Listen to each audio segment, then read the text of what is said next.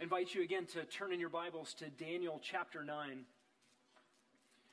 And the last couple of evenings that we've been in Daniel chapter 9, we have been witness to Daniel's prayer. This one who has been the servant of God in exile in Babylon since he was a teen is now 81 years old or so, and still longing to see God's glorious purposes fulfilled for Israel, his people. And as we have seen the last couple of weeks, Daniel has prayed, and he has prayed incredibly dependently upon the Scriptures themselves. Deuteronomy has been all through Daniel's prayers. The prophets contemporary to Daniel, their words have been on Daniel's lips as he prays. And Daniel has been praying God's own words back to God in a heartfelt desire that the people of Israel would turn to God. I believe Daniel's prayer is in fact a plea for God to fulfill his promises of new covenant regeneration for Israel. The very promises that God laid out in the demand of Deuteronomy 10, circumcise your hearts, and in the promise of Deuteronomy 30, I will circumcise your hearts. And that, of course, sandwiches the promises that God would make, that if Israel would obey him, they would be blessed in the land. They would prosper and be free from their enemies. And if they disobeyed God, if they failed in covenant loyalty to Yahweh, the covenant-keeping God who graciously redeemed them out of slavery in Egypt and made promises to them and then gave them gracious directives for how to live. If they failed in that, God promised that he would be faithful to himself. And he would curse them, and he would exile them from the land. He threatened that if they indeed wanted to go after foreign gods, he would give them exactly what they asked for. They would indeed go to foreign nations, and they would serve foreign gods there. And Daniel, in that land of captivity, looking back on God's gracious provision and his promises and his threats, has seen God be faithful to all of these things and has seen the nation of Israel faithless. And what is embedded in Deuteronomy, aside from the commands to remember and do not forget over and over and over again, is the promise that Israel would indeed fail to keep their end of the covenant and that God would bring them back. He would bring them back to the land, and he would cause them by supernatural regeneration, a circumcision of the heart, to keep up their end of the bargain. And we see in all of this God's grace. These are promises just like the gospel. A demand from God that says you must be born again. A demand, frankly, that sinful human beings cannot keep. How do I make something like that happen to myself? I can't bring about new birth. And you parents know that you long for new birth in your children, and you can't wave a wand and zap something and just say the right words and make it happen. We are utterly and wholly dependent on a supernatural work of God to change the heart. And what comes with all of that is repentance and faith. And for the people of Israel, that kind of repentance and faith, a belief in God and a turning to him from the heart, would result in covenant blessings. That is, a land and prosperity and a Davidic king. And Daniel in Babylonian exile with the people of Judah has not yet seen these promises come to pass. Only the promises for exile and cursing, and not yet the promises for restoration, return to the land, and spiritual rejuvenation from the inside out. These are still all outstanding promises. And as we looked at over the last couple of weeks in Daniel's prayer, we feel this angst in Daniel, this question in his heart. So what if we get back to the land and we are not renewed from the inside out? What if we go back to the land of Israel still as idolaters as a nation? I believe that is Daniel's burden in this prayer. And God answers Daniel's prayer. That's where we are beginning tonight. Let's look at God's answer to Daniel's prayer, beginning in Daniel 9, verse 20.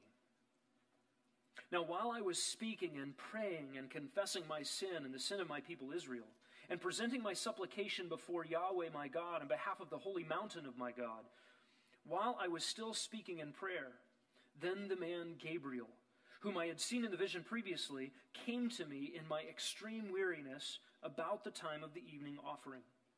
He gave me instruction, and he talked with me, and he said, O Daniel, I have now come forth to give you insight with understanding.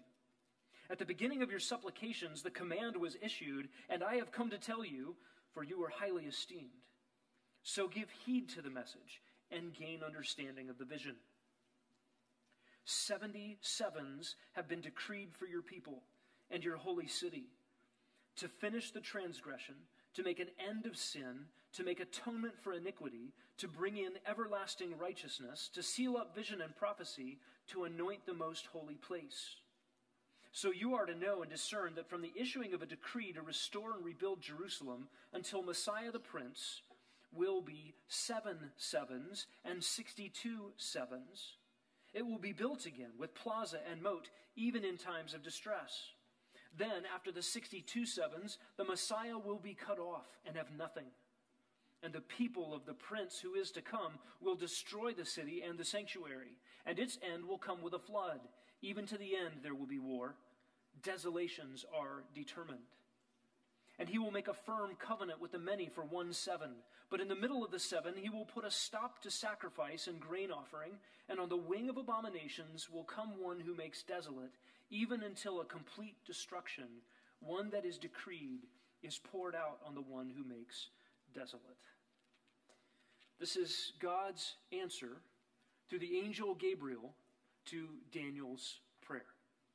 And because this is inscripturated, this is written for us, this is God's word to us as well. Let's look at this evening together. We're going to see how God answered Daniel's prayer. And he answers Daniel's prayer with an interruption, some instruction, and illumination. Let's begin with the interruption. This is Daniel 9:20 and 21. Daniel says, now while I was speaking, there in verse 20. And then the same phrase in the first part of verse 21. While I was still speaking in prayer. The answer to Daniel's prayer comes before he is finished praying. Daniel's in the middle of praying, he says, and confessing his sin and the sin of his people Israel, and presenting his supplication before Yahweh on behalf of the holy mountain of God. And while Daniel is praying, this interruption comes. We saw those elements in Daniel's prayer, the speaking to God in adoration, and then confession of sin, and then presenting his request, a supplication. And what was it Daniel was confessing? Look down at verse 20. I was confessing my sin and the sin of my people Israel. Daniel was confessing his own sin. And this is just good to remember. Daniel might have been the holiest guy around at that time. And Daniel is concerned with his own sin before Yahweh. He is confessing his own sin. And we know this is true theologically. There is no one who does not sin. There's no one who's perfect before the Lord or pleasing to God on his own merit. And so we could look to the best of those in world history and recognize they needed to confess their own sins. Daniel here is confessing his own sin. And he also says he is confessing the sin of, notice this, my people Israel. Notice he does not say, and I was confessing the sins of the captives of Judah who were with me in Babylon.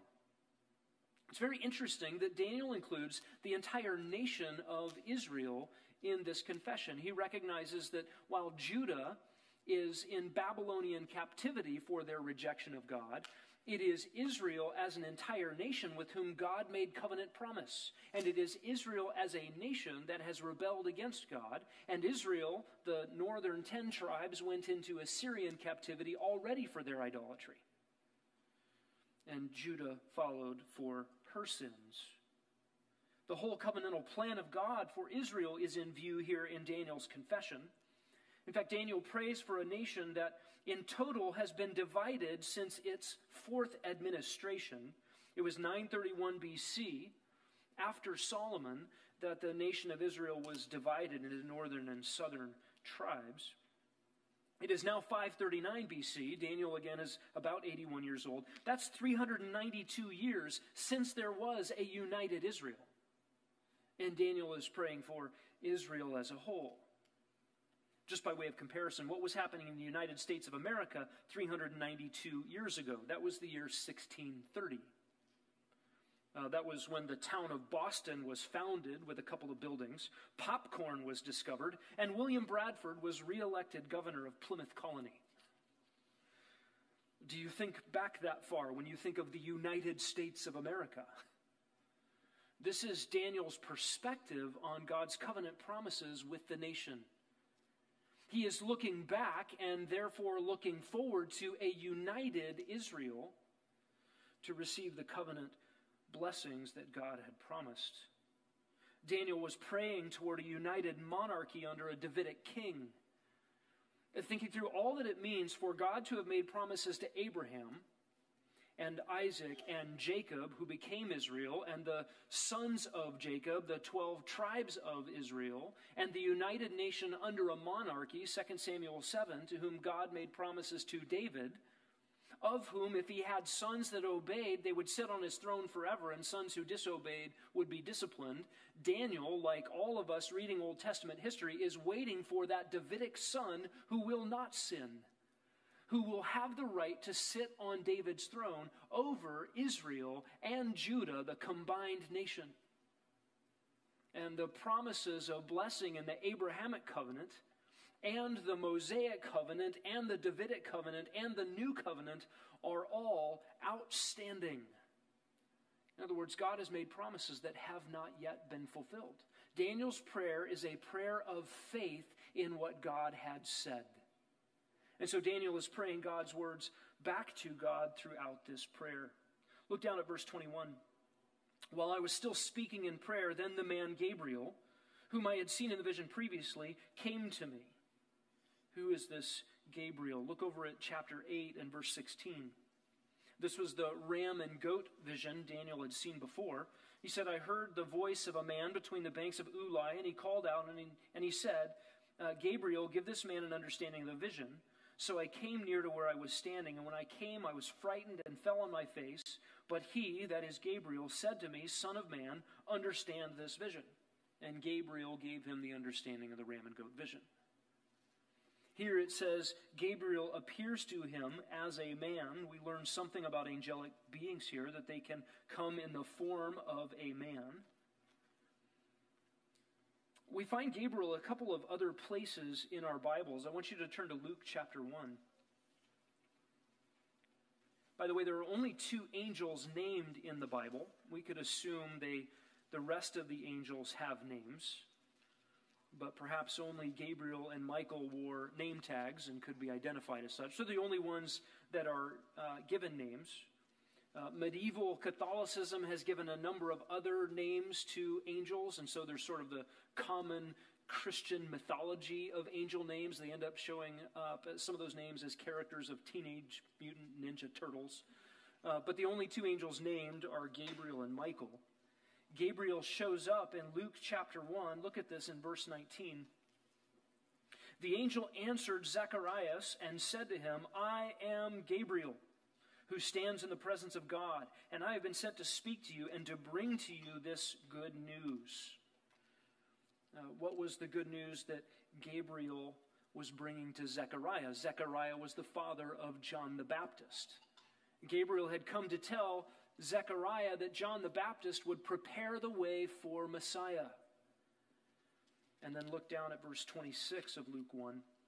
In the 6th month, the angel Gabriel was sent from God to a city in Galilee called Nazareth, to a virgin engaged to a man whose name was Joseph, of the descendants of David, and the virgin's name was Mary. And coming in, he said to her, Greetings, favored one, the Lord is with you.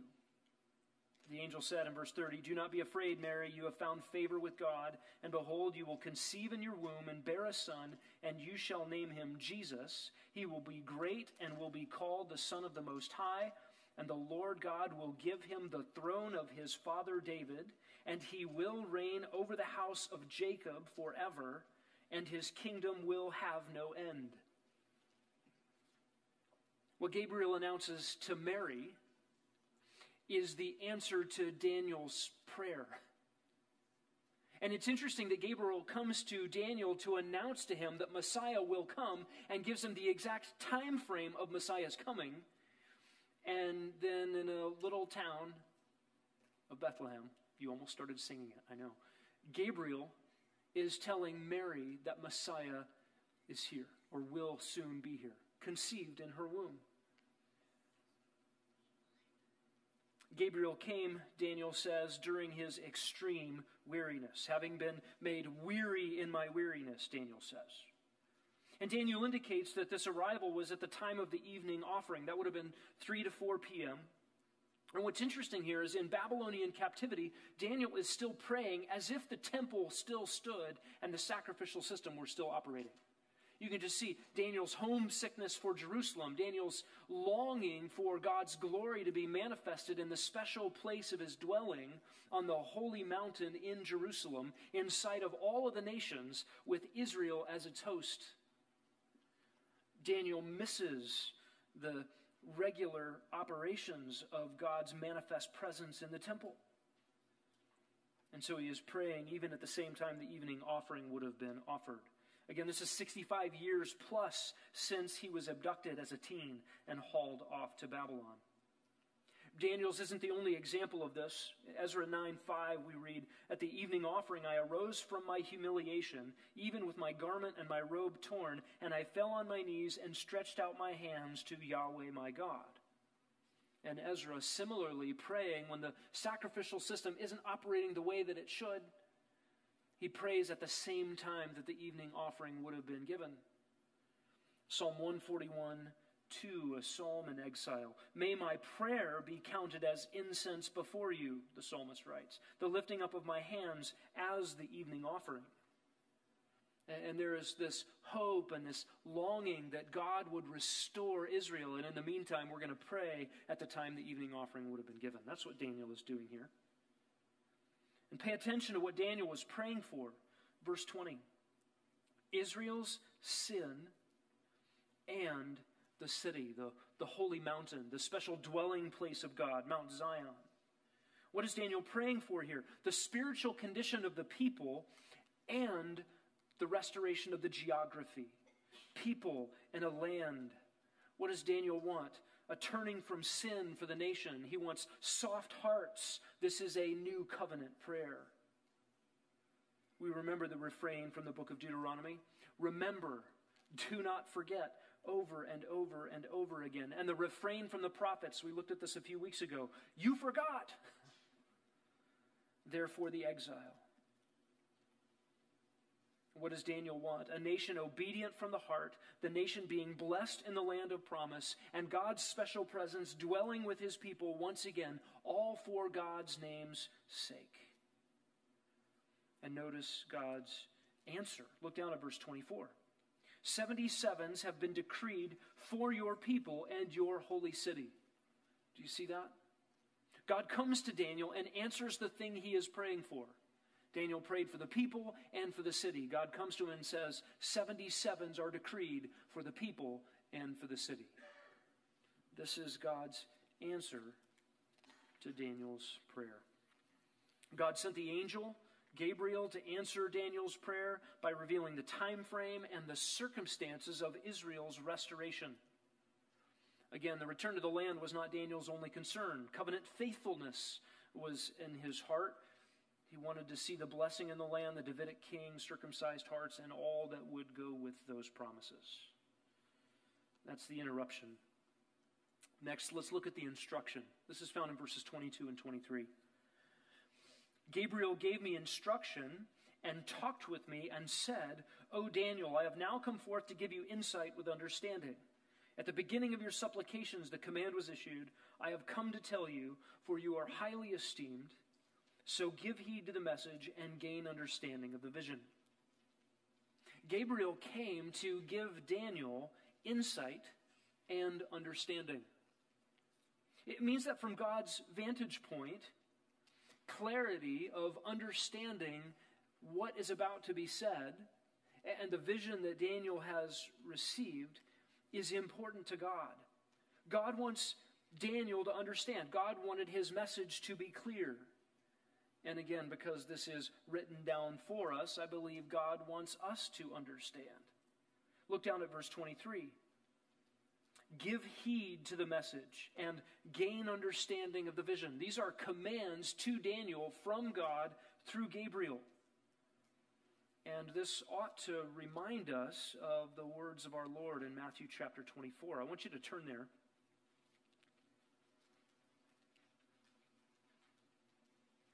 And you need to understand that there are some commentators, some interpreters who want to see the vision that Daniel describes here at the end of Daniel chapter 9 as having been fulfilled at the first advent. That is, it's already done. All of that's already finished when Christ came the first time.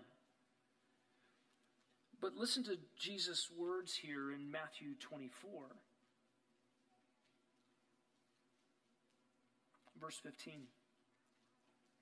Therefore, when you see the abomination of desolation, which was spoken of through Daniel the prophet, standing in the holy place, and listen to this little parenthesis, let the reader understand, then those who are in Judea must flee to the mountains. By the way, this is referenced in Revelation 12. The very command that Jesus gives here is picked up in Revelation 12. You know that John the Revelator wrote this long after Jesus was crucified, buried, resurrected, ascended, and long after, in fact, probably 25 years after the destruction of the temple in AD 70. These things were not fulfilled in the first century. These things are still outstanding, still future, and Jesus gives a command very similar to Gabriel's command. Jesus says, let the reader understand. Let the reader of what? Let the reader of Daniel. He quotes Daniel 9 right here in Matthew 24, the abomination of desolations. Let the reader of Daniel understand and then obey these commands. That tells us a couple of things about predictive prophecy. There are places where predictive prophecy contains commands that are to be obeyed. And that tells us something about the perspicuity of predictive prophecy. Perspicuity, what is that? That's not very clear. Perspicuity just means clarity. I don't know why we have to use an obscure word to describe clarity. We just mean it's clear. Clear enough to be understood and people be held accountable for it. So Daniel is accountable here for understanding the vision. Jesus quotes Daniel 9 and says, let the reader understand. So readers are now accountable for understanding the details of Daniel's vision in Daniel chapter 9. And those who are present in Revelation chapter 12 must obey these commands, lest they be trapped and killed and martyred in the city. They're told to flee. So this is really remarkable. These commands demanding that we pay attention to this vision. And notice in verse 23 what Daniel says, Gabriel says, at the beginning of your supplications the command was issued. Who issues commands to Gabriel? God does. God does. We saw that same thing in Luke chapter 1. God sent Gabriel to announce to Mary that Messiah was coming. And here, God sent Gabriel to answer Daniel's prayer. What do we learn about angels here? They are not omniscient. Angels don't know everything. They are finite beings in their knowledge. They are to be commanded, and they obey orders. We also learn that angels are not omnipresent. How do we know that from this text? Because as soon as Daniel started praying, Gabriel was commanded to go to him, and Gabriel didn't get there until verse 19. He interrupted Daniel's prayer well into Daniel's supplications. That just means it took a little time. People might debate, theologians and physicists, how many angels can dance on the head of a pin, and how fast can they dance? How fast does it take for an angel to get from the throne room of God at the behest of God's command all the way down to Babylon and to answer Daniel's prayer? Well, we don't know. But it took him at least till verse 19 to interrupt Daniel's prayer. We simply learn from this that angels are not omnipresent. They are singularly present. They must be dispatched. They must be sent. They are commissioned to a task. They are servants, and they serve God. We find out in the book of Revelation that angels call themselves a sundulos, a fellow slave with believers of the living God. God is omniscient. God is omnipresent. God heard Daniel's prayer immediately and dispatched the angel. Hebrew 1 tells us that angels are God's ministering spirits sent to help those who will inherit salvation. By the way, God doesn't need angels to accomplish things, but he chooses to use angels as means to serve the saints. You may ask, well, why does God do that? Do you remember the comfort that Elisha's servant received when God had put armies of angels in chariots of fire surrounding the mountains and the hillsides to allay his fears about some puny human army? There's something to that God has armies, hosts of angels that he dispatches for the aid of his beloved. Did you notice that Gabriel said that Daniel was highly esteemed? Some of our English translations say that you are greatly beloved. The word here is someone or something that is desired or counted as precious or treasured. This is heaven's view of a forgiven sinner. Pretty remarkable. Take the best of believers and think rightly about their sin before a holy God.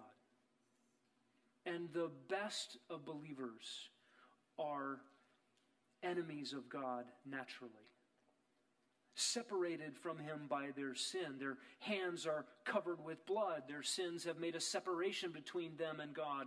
And nothing could bridge the gap. No merit, no behavior, no cleaning themselves up.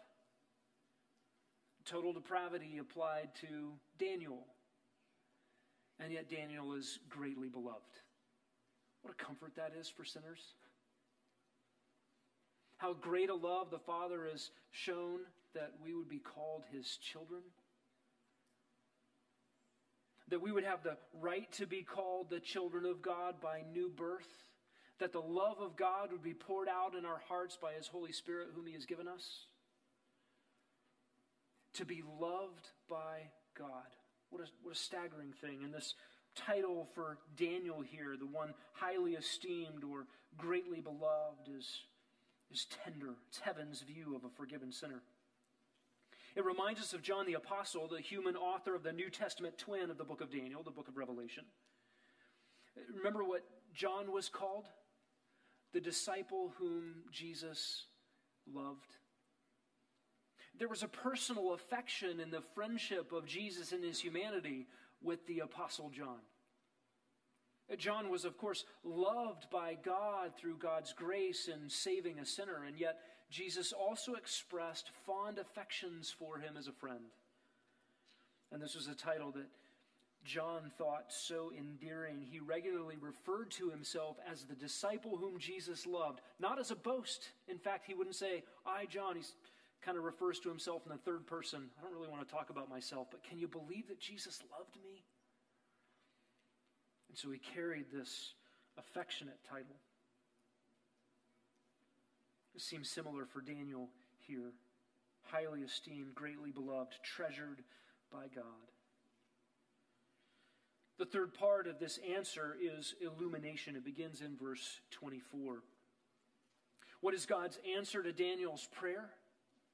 God's answer to Daniel's prayer is the unfolding future history of the nation of Israel. Pay attention to this very closely. Look at verse 24. 77s have been decreed for what? For your people and your holy city. Clearly a reference here to Israel and to Jerusalem, the Jews and their geography. That is what all the rest of this chapter is about. Verses 24 to 27, God's answer to Daniel's prayer is about the unfolding future history of the nation of Israel. And we're not going to take the time this evening. I know this is like a total cliffhanger. What does it mean? Tune in next time. That's where we're going. But I want to give you a little bit of a preview.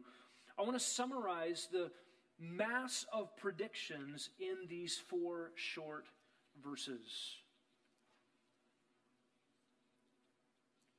First of all, a definite 490-year time frame for God to finish his plan for Israel. And you say, wait a second, where do you get 490 years? We'll go into this in more detail 2 weeks from now. But when Daniel says 70 weeks, most of our English translations have weeks, that word for weeks is simply the plural form of the word seven. We should read this truly. 70 sevens have been decreed for your people. What's a seven? I don't know.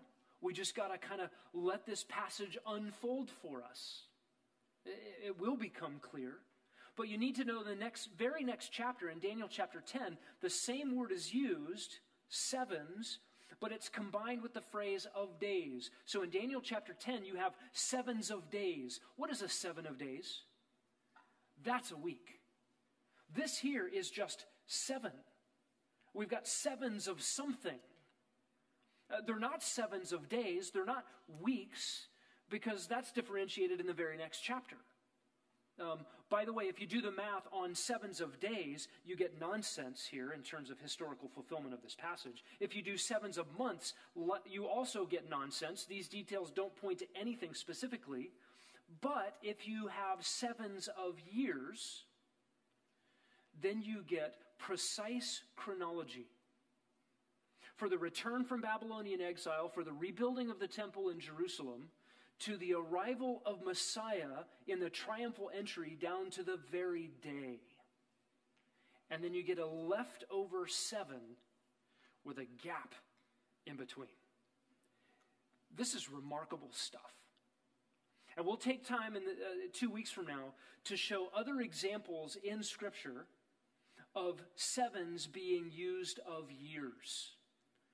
That concept is not foreign to the Bible. And we'll also show the math from the book of Revelation, where sevens of years equal the time frames given for 7 years, 42 months, 3.5 years, 1,260 days, and all of those things, and they compute. So just hold on to that. We will lay out in detail where we get this sevens of years. But for now, just as a placeholder, if you do 70 sevens, 70 times 7 is what? 490. And so if the 77s are 77s of years, then we end up with 490 years to accomplish some very specific things for the Jews and for Israel, the land. Specifically for Jerusalem, its capital. So here's a list of predictions this text makes. A definite 490-year time frame for God to finish his plan for Israel. Jews return from the Babylonian exile. Jerusalem will be rebuilt after the exile under duress. We get the exact date of Messiah's arrival. We will have Messiah's death predicted. We will have the prediction that his kingdom is not established in his first coming. We get the prediction that Jerusalem is demolished by the Romans. The temple will be destroyed. And then we get a gap in the 490-year prophetic timeline, a space of time that is unspecified that splits the 490-year plan for Israel into a 483-year segment and a 7-year segment separated by an unspecified amount of time. We get the prediction of wars and desolations for Israel's future during that unspecified time. We get the prediction of Antichrist's origin in a revived Roman Empire. The prediction of Antichrist's arrival, the prediction of Antichrist's 7-year treaty with Israel, the prediction of a rebuilt temple in that day in Jerusalem, and the reinstitution of the sacrificial system. We get a prediction of Antichrist's breaking of the treaty halfway through the 7 years. We get a prediction of the end of sacrifices in that temple. We get a prediction of Antichrist making Jerusalem desolate by his abominations. Then we get the prediction of the destruction of the Antichrist. We get a prediction of Israel's national repentance, the completion of all prophecy, the beginning of Messiah's kingdom, and the anointing of yet a new temple. All of that is here in Daniel 9:24-27. We'll unpack the details of that 2 weeks from now, Lord willing. I want to take a few moments and think about the importance of this section for several areas of thought. Let's just think, first of all, for bibliology and apologetics. What does this section of Daniel mean for our Bibles and the way we think about our Bibles? That God is the author of history. It is his story. He has written out human history before it began. God tells the future because God already wrote it.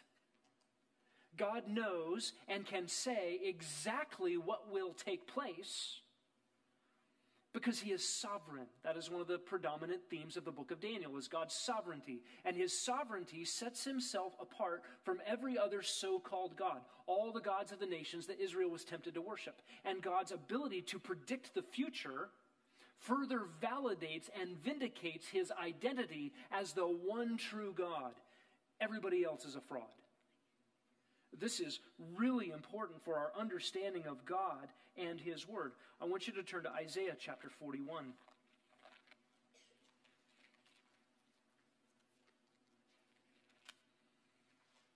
And the prophet Isaiah, in chapters 40 to 48, those 9 chapters in Isaiah's prophecy, lay out the uniqueness of Yahweh.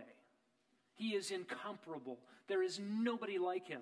And the corollary to that is the absolute folly of idolatry. The one true God is unique. He is the God over all things. He is the sovereign over all nations. He is not a regional deity confined to some puny little nation in the Middle East. He is the only God. And so to worship sticks and stones and things that can't hear or speak is absolute folly. It is a rebellion that comes with consequences. But to demonstrate this uniqueness of Yahweh, we get one piece of Isaiah's argument in Isaiah 41. And this is an open challenge to all other gods. Step up into the ring with Yahweh and demonstrate that you're a god too. Go ahead, Marduk, Molech, Asherah, any of them. Step into the ring with Yahweh. And here's what God says. Present your case, Isaiah 41:21. Yahweh says. Bring forward your strong of arguments, the king of Jacob says. Let them bring forth and declare to us what is going to take place. As for the former events, declare what they were, that we may consider them and know their outcome, or announce to us what is coming. Verse 23, declare the things that are going to come afterward, that we may know that you are gods. Indeed, do good or evil, that we may anxiously look about us and fear together. Behold, you are of no account. You are nothings. That's Yahweh's open challenge. You got another contender? Some other god? Tell me the history. Silence. Tell me the future. Nothing. And we go on in Isaiah, look down at verse 44, or chapter 44, and verse 24. Thus says Yahweh, your Redeemer, the one who formed you from the womb. I, Yahweh, am the maker of all things. Again, no regional deity, the creator and sustainer of all things. Stretching out the heavens by myself and spreading out the earth all alone, causing the omens of boasters to fail, making fools out of diviners, causing wise men to draw back, and turning their knowledge into foolishness. What are those boasters and diviners and wise men and knowledge guys? What is that all about? Those are pretenders. Those are people with parlor tricks trying to convince you that they can tell the future with divination and omens. Sometimes with the help of demons, who, by the way, can't predict the future perfectly. But they could probably do better than us. And so some people fall for these tricks. God challenges all of them and confounds their divination. Verse 26, he confirms the word of his servant, and he performs the purpose of his messengers. It is I, Yahweh says, who says of Jerusalem, she will be inhabited. In the cities of Judah, they shall be built, and I will raise up her ruins again. It is I who says to the depth of the sea, be dried up, and I will make your rivers dry. And it is I who says of Cyrus, he is my shepherd, and he will perform all my desire. And he declares of Jerusalem, she will be built, and the temple, your foundation, will be laid. What a fascinating prophecy. 150 years before Daniel's time, and Isaiah names Cyrus, who in the year 539 overcomes Babylon and becomes the new emperor. This is the same time Daniel's praying this prayer in Daniel 9. Excuse me. Isaiah has prophesied Cyrus by name. Cyrus's parents didn't even know his name when God made this prediction. God is the one who can tell the future. So when we think about the book we're holding in our hands, the Bible, it is written by a God who predicts and who stakes his own identity on the predictions he makes coming to fruition in exact detail. That means we have to pay attention to this book. The predictive prophecy proves something about the nature and character and errorlessness of the book. But they ought to lead us to fear of the author of the book. A reverential awe of the one who has written it, the sovereign one who is in control of all things, the one who holds you in his very hand and gives you breath, and the one who tells you the exact details of what will come to pass. This ought to make us read the book of Revelation and pay attention to its details. The details of Daniel 9, exquisite, trustworthy. The details of Isaiah 44, precise, and came about exactly as God said, down to the name of the man who carried out God's orders. And that means looking forward into the future. How do we treat God's book? Same way. Think about the exquisite details with which Messiah came in his first advent. We should not think that somehow the details concerning his second advent get spiritualized, thrown into a theological blender and mixed up so we can't really take them at face value. No, we take them the same way the Old Testament predictions about his first coming came. This is important for apologetics. Obviously, those who would doubt the reality of the Scriptures, that this is a breathed out book from God, all of that fails in the book of Daniel. Think about what this means for prophecy, and particularly a prophetic gap. In Daniel chapter 9, the prophetic gap is actually outlined for us. We can see it in the text. But I want to show you this phenomenon in a couple other places. Turn to Isaiah chapter 9. Isaiah chapter 9. And what I mean by the prophetic gap, if you were with us early in the book of Daniel, we talked about this. If you were in the far southeast valley, Queen Creek area, and you're looking up toward the Superstition Mountains and Four Peaks, if you look at them from Queen Creek, it looks like one mountain range, right? But if you're looking at the Superstition Mountains over here, kind of that big square block out there, you can see it right out the front doors, right? And then Four Peaks looks like four peaks, right? And they're sitting out there, and from our vantage point, from Grace Bible Church, you can see space between them. And if you drive up Beeline Highway, you recognize, well, there's a lot of space between Four Peaks and Superstition Mountains. But if you're in the southeast Queen Creek area, Santan Valley, it looks like one mountain. The prophetic gap is like that. There are places in the Old Testament where an Old Testament prophet is looking forward to Messiah's work, and it looks like one mountain range. And then you get up there, you get to Bethlehem, and you're thinking, yeah, we're getting up to this mountain range. It's great. It's that block thing and those four jagged peaks, and it's all one thing. And then you're driving up the Beeline Highway. You're getting up to the life of Christ and then his death, burial, resurrection, and no kingdom. Acts 1, is this the time where you're going to restore the kingdom to Israel? No, it's not for you to know. I'm leaving, preach the gospel to the nations. I'm coming back. And what do you find at the Beeline Highway? Well, he's actually separated by a lot of space. The first Advent, second Advent realities. There is a gap. And there's a gap where what looked like an Old Testament prophecy to be squozen together. Right? I want you to see some of those places where the prophecies are there, but the gap's not detailed. Isaiah 9:6. A child will be born to us. A son will be given to us, and the government will rest on his shoulders. Isaiah 9:6a and Isaiah 9:6b are separated, at least by a couple millennia so far. There is a gap right in the middle of a verse, and I don't know that Isaiah saw it. At least not here.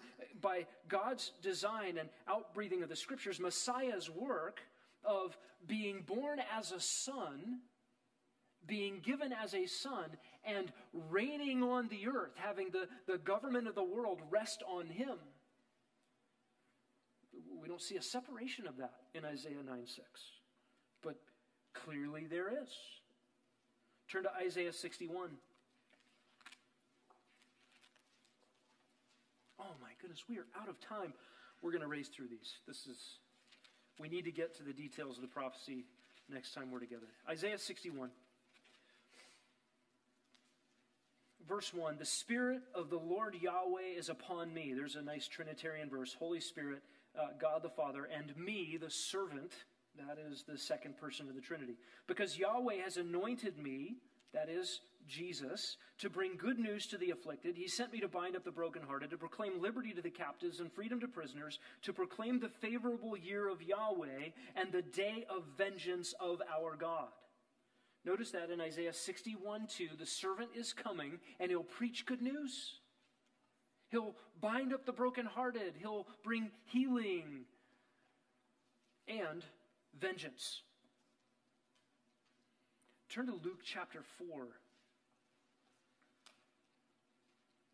This is such a remarkable scene. Jesus is in a synagogue. This scroll of Isaiah is handed to him for the reading.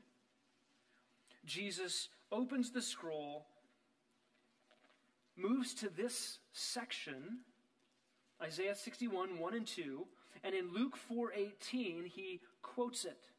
The book of the prophet Isaiah was handed to him. He opened the book and found the place where it is written, the Spirit of the Lord is upon me, because he anointed me to preach the gospel to the poor, sent me to proclaim release to the captives, recovery of sight to the blind, to set free those who are oppressed, to proclaim the favorable year of the Lord. Verse 20, and he closed the book, gave it back to the attendant, and sat down. And all eyes of the synagogue were fixed on him. And he said, today this scripture is fulfilled in your hearing. Did you notice what Jesus left out? Isaiah 61, 2b. Isaiah handed back the scroll in the middle of a verse. In other words, the first half of the verse was fulfilled in Jesus' first coming, but the second half of the verse has to wait. What is the second half of the verse? The wrath of God, the vengeance of God. First Advent, second Advent realities, both in Isaiah 61, Jesus splits them in his reading of Isaiah in the synagogue. One more, Zechariah 9 and 10.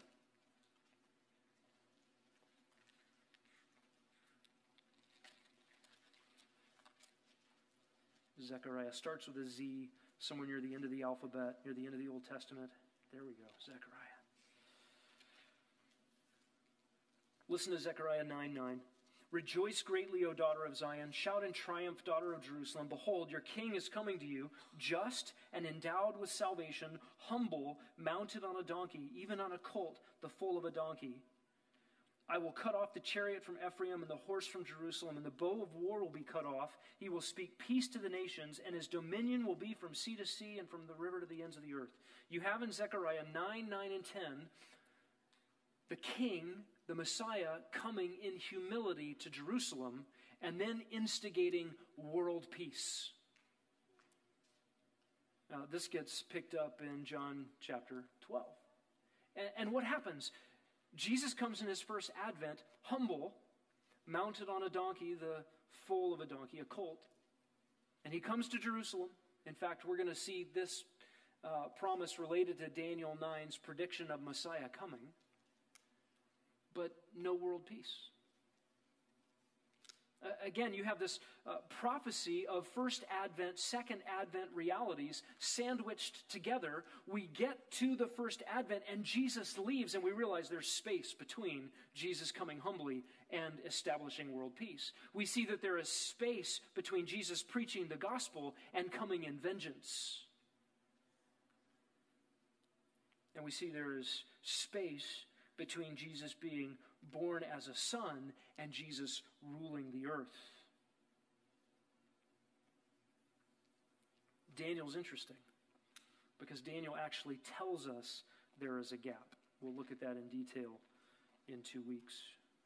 Let me give you one more importance for this section, and it is simply the importance for Jews of today.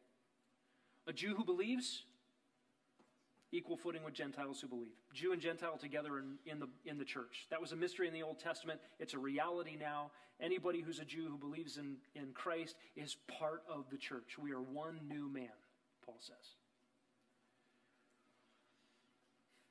And for the apostate nation of Israel, they must understand from the book of Daniel that there is no other Messiah than Jesus of Nazareth. And listen, that is a blasphemous idea in the world of Orthodox Judaism. But according to Daniel 9, Messiah had to arrive at the end of the 69 sevens. That is, at the end of the 483 years. He had to have come before the destruction of the temple in AD 70. He had to be cut off and left with nothing, no earthly kingdom, not seated on David's throne, no Psalm 2, no Psalm 110. He had to be killed by the Romans. Look, who fits the description of having come after 483 years, but before AD 70? None other but Jesus of Nazareth. And the Jews who had the Old Testament must believe in Jesus as Messiah, Yeshua as Mashiach. There is no other. This is critically important for our Jewish evangelism, our prayer for the peace of Israel. I want to tell you briefly about the testimony of Rabbi Leopold Cohn. He is the founder of the Brownsville Mission to the Jews. It's now known as Chosen People Ministries. Cohn was an Orthodox Jewish rabbi born in Hungary in 1862. After years of religious study under other rabbis, feeling the angst of the problem of Judaism, of not being in the land, a destroyed temple, totally in exile, scattered around the world, and wondering when Messiah would come to rescue Israel. And he was a student who had studied the 12th century rabbi Maimonides. I knew I was going to say that wrong. I'm going to try one more time. Maimonides. Rambam. We'll just call him Rambam. That's Jews call him Rambam. Rambam established 13 essential tenets of Orthodox Judaism in the late 1100s. Number 12 on his list was the belief in the arrival of Messiah and the Messianic era, still future. Well, Rabbi Cohn was rehearsing these 13 tenets of Orthodox Judaism every morning for his morning devotions, sort of robotically. And after years of this, he became burdened. When will Messiah come? And in his study of Daniel chapter 9, which was prohibited reading, by the way, it led him to believe that Messiah had to arrive some 400 plus years after Daniel received the prophecy. He began to research, who could it have been? In 1892, Rabbi Cohn moved to New York. He was introduced to Jews who believed in Messiah, that Messiah had already come and that it was Jesus. And he read from the New Testament for the first time in the Gospel of Matthew in Hebrew. This is the book of the generation of Yeshua, the Messiah, the son of David, the son of Abraham. He did not immediately believe. This would have been a blasphemous idea for an Orthodox Jew even to entertain.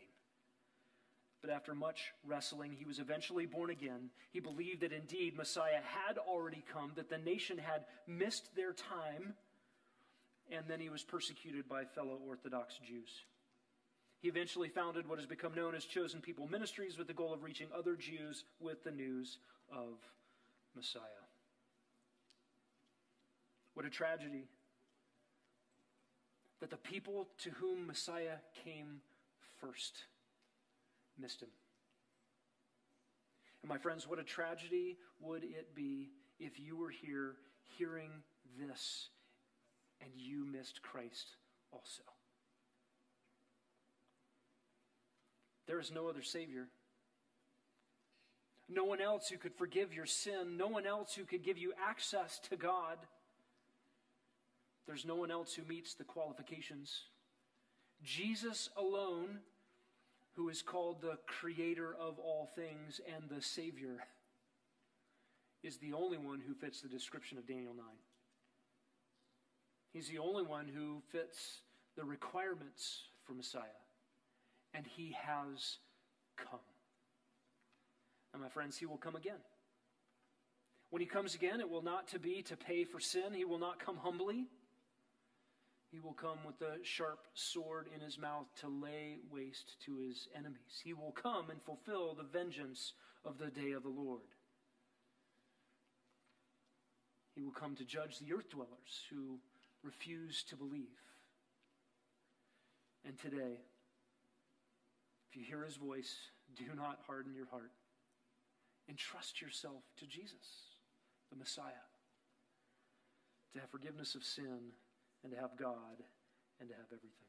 Let's pray. Lord God Almighty, we praise you. We have no right to your mind, and yet you have graciously revealed it to us. You have given us your word. We can bank on it. We thank you for its exquisite details. We thank you for what predictive prophecy reveals about you and about this book. We thank you for the way it pokes at us. We dare not tarry. We dare not trifle with you or with coming judgment. Rather, O Lord, let us be those who long for your appearing, who love your appearing, who cannot wait for the vindication of your glory and the rescue of your saints in the earth. And Lord Jesus, we remember that when you came in your triumphal entry, you wept over Jerusalem.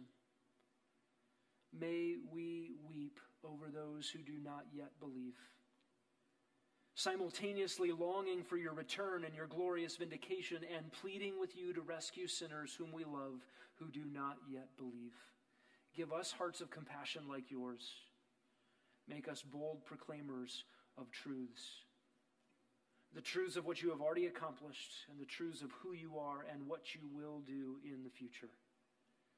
We pray these things in Jesus' name.